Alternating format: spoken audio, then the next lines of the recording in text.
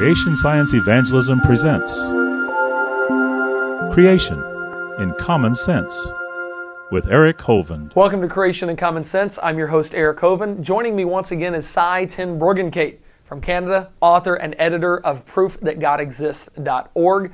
Thoroughly enjoy your website. Thank you for being here. Thanks for having me. We've already looked at several things. We've seen in past episodes how we must trust in the authority of the Bible. We cannot set God's Word on a shelf and argue with atheists on, quote, neutral ground, because that's giving up our position.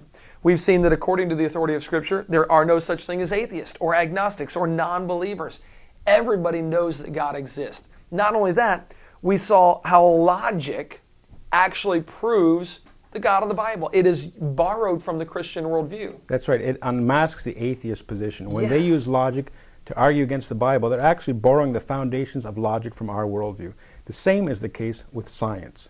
Science does the same thing. The fundamental assumptions of science are borrowed from Christianity. So rather than try to dodge bullets, we take away the gun by showing that they must borrow from Christianity in order to do science. So when somebody says, I believe in science, not the Bible, how do you take away that gun from them and show them what they're really trusting in? Well, you see, science is their God in this situation, yet they cannot account for the fundamental assumption of science. Now, I'm going to ask you to put your thinking caps on for a minute here, and I'm going to talk to you about the fundamental assumption of science. Sounds deep. Good luck. Here we go. Okay, it's not that deep, but it's new to a lot of people. Okay.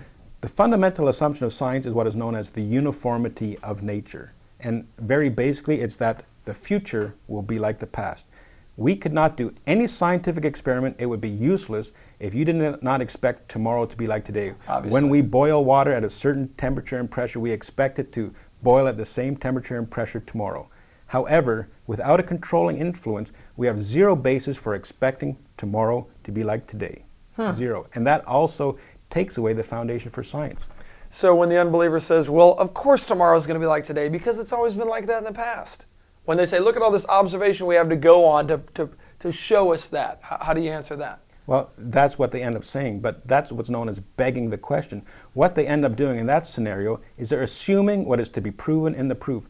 I'm not asking about the past, I'm asking about the future. So when I ask them, how do you know the future will be like the past, talking about something in the past has nothing to do with what I'm asking. They're assuming the proof in the proof. That's right. Wow. Rewind, play again. Okay, so how do we as Christians, if the authority of God's Word is our authority, how do we as Christians account for uniformity of nature? We have a reasonable expectation for the uniformity of nature based on the promises of God and based on His demands of us in Scripture. Genesis 8:22, for instance, talks about how God promises to keep nature uniform. His demands of us are such that we can expect nature to be uniform, or we couldn't fulfill His demands. We have a controlling influence, which is God, which is controlling nature so that we can expect science to be valid. We can expect nature to be uniform. The atheist has zero basis for that assumption. All right, practical application here. We have a foundation for it. They don't. How do you use this in an argument? Well, what's going to happen is they're going to come up with, some scientific objection. I'm sure you hear them all the time. It's going to be this objection, this objection, this objection. Rather than learning how to defeat each of those objections, every single one. You ask them, what is your basis for science? What is your basis for assuming that tomorrow will be like today? For assuming that science is valid? And I'm telling you, I've been doing this a while. They have no basis. Wow. So their only basis would be to borrow from the Christian worldview, which is what we're trying to get them to admit. That's right. And a lot of times we'll say, well, you don't believe in science. No, we believe in science. But good science does not contradict Scripture. Scripture is the authority over science, not the other way around. Now, this is a whole new way to look at this argument or this approach.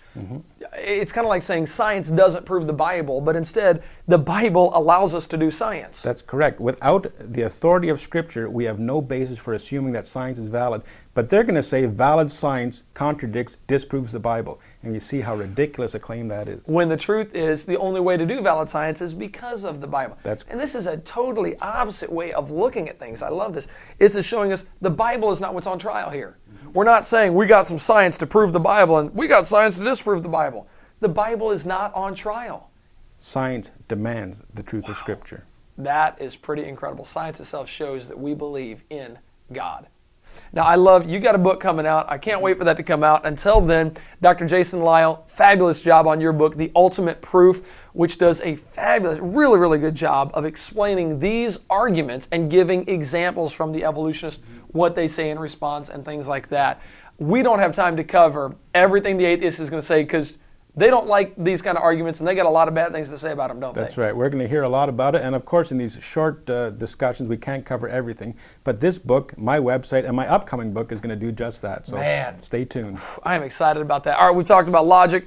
We've talked about science. Let's get to a little more of a personal subject, morality. We'll cover that in another episode. Thanks for joining us. I hope you'll always use creation and science for evangelism. Man, God bless.